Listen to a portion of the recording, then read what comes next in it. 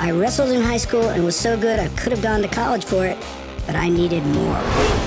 So I drove race cars, earned a competition license. A lot of cars. Could this be a NASCAR driver? And like a boss, I raced all over America and the UK. Behind the wheel feels like home, sweet home. Why are we on the coin? Did we make out with somebody? I don't know. You can talk the talk, but in these challenges, you either got it or you don't. That's why I'm here to prove that I got what it takes to win it all. Who doesn't love a little competition?